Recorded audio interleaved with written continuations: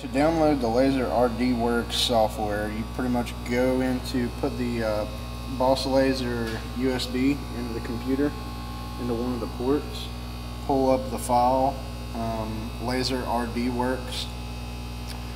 It also comes up with a bunch of different installation managers and manuals to help you.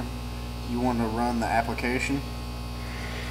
Once you do, and it installs, it's going to bring up the installation wizard, run you through that. Next, it's going to bring up the path so you can install the USB driver and use the USB cord. Okay. So you want the laser to be powered on. Plug it into one of your USB ports. It's going to read setting up a device.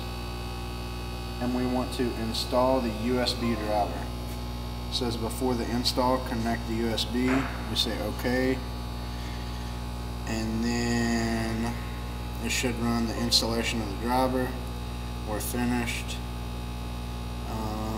And that should be installed. Yeah, everything's installed. We can exit, and then we see RDworks is open over here. Okay. Should be all in there.